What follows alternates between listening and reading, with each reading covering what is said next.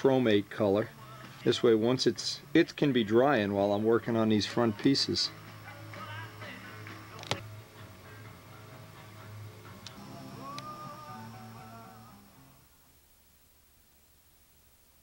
Made up a floor pattern, and what I want to do is I put some contact cement on the back of this. As soon as it's sticky, I want to attach some 600 paper so that that'll be the floor. It'll look like an anti-grip panel for the floor. Biggest problem with putting a floor in, I don't want any interference with the arrow shaft.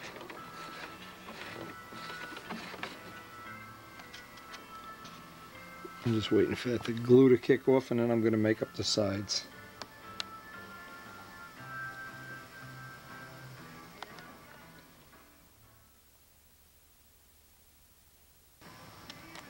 Now I want to double check again that I haven't changed anything here, and everything just fits right in.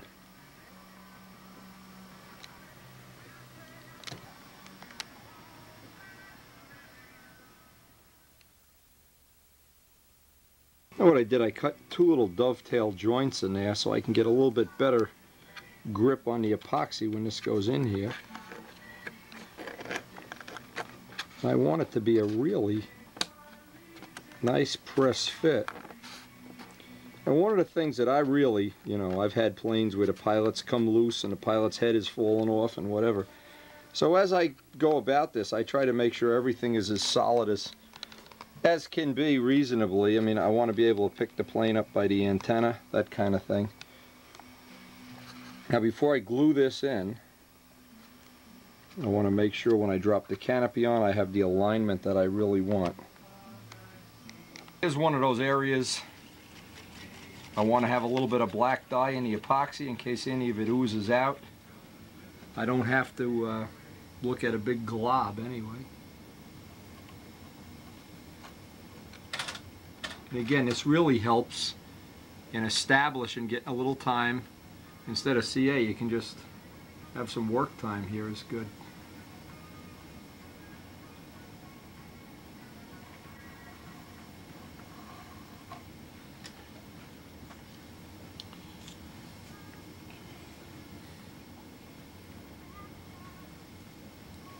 There's no substitute for, when you're doing this kind of work, just having a little toothpick, a little bit of dye in the epoxy. It just seems like you get those real nice joints. Again, on the bottom I need to get a joint.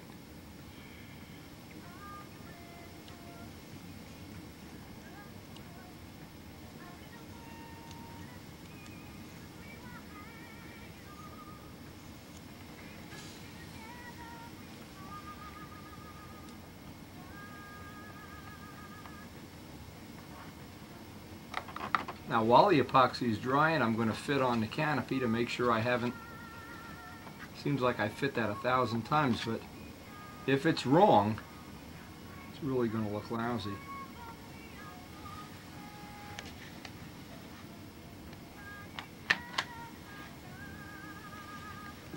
Yeah, just wait for the epoxy to dry. Now the sides, all I need to do is I press a piece of wood down that's oversized, and I can actually, I probably could trace this right on here with a knife.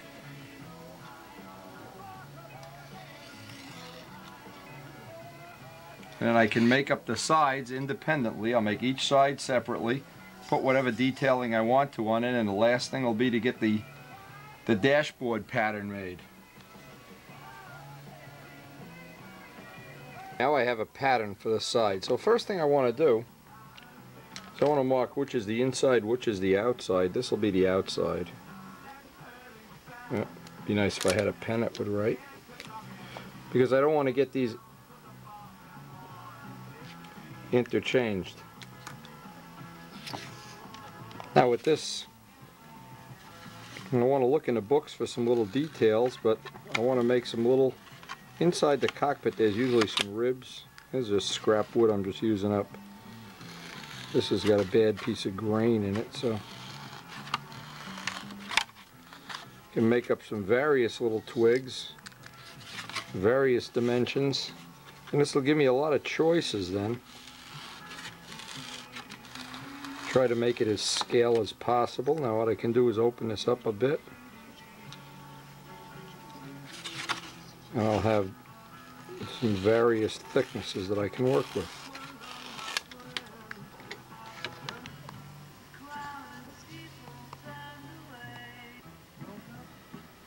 See how quick it becomes three-dimensional?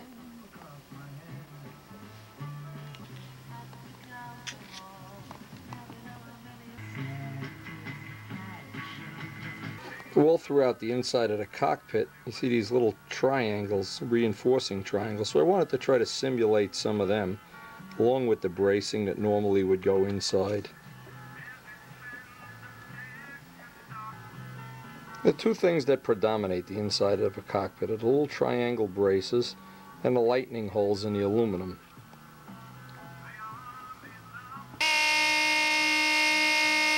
Okay, next thing I want to do is make up a simulated trim wheel right for around here.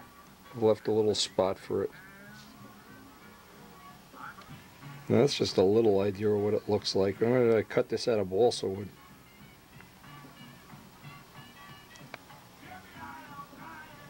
A good way to just cut some of these detail parts out, sharpen up a brass tube, go over the XL plate, pad, whatever you want to call it.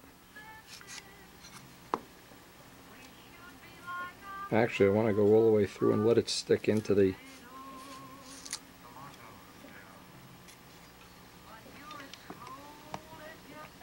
Now the trick here is just glue one on each side of it, make like a little sandwich, the 64th plywood in the middle to start with. Okay, now I want to cut the plywood away and then sand that all down. Now it just takes just a little bit of time and patience to get this sanded down, but what we have now is the groove, the slot in the middle for the lever arm.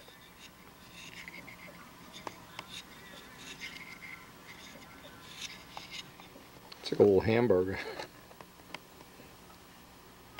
And you can harden this whole thing up with thin CA so that you have a little surface to work with, but you have that little slot for the lever arm now. You know, we can just position this on there.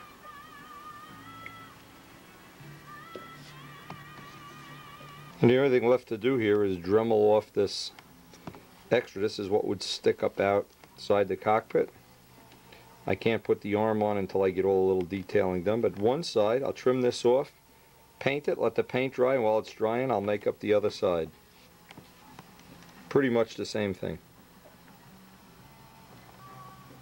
Now, of course, the more parts you can paint before you install them, imagine trying to do this through the cockpit and having all kind of things in the way. So part of what I hope you pick up off the video is maybe some sequence of events. This paint tends to dry nice and flat, so I'm just making sure I get all the areas that I'm not going to be able to get to conveniently.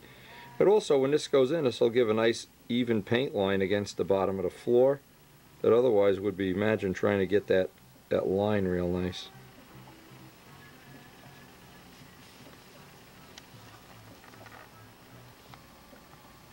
Okay, now for the other side I need a big trim wheel. Now on the left side I want to have this simulated, this trim wheel. What I did, I just basically cut it and sanded it out of 1/8 inch plywood.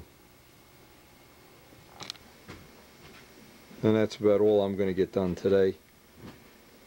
But we did get the sides done. Some of the detailing done. I have the trim wheel. Just took a parting wheel and cut all those little grooves in it. So we got our work cut out for us tomorrow. I want to do the riveting work. And tomorrow we'll probably get to start the dashboard. Okay, it's a new day and we're ready to try to get another step of this cockpit detailing done. Now today we can just check out the finish on these. And that looks pretty good, even with only one coat of that model railroading paint. The little pinwheel dried up nice, the little trim wheel. The other side. And that's ready for the lever. So obviously the first step here is to see that all these parts fit in and I don't have to make any little changes on them. But before I want to do that, I want to do a little incline detailing along the walls and around here just to get a look at how this is going to look, because once this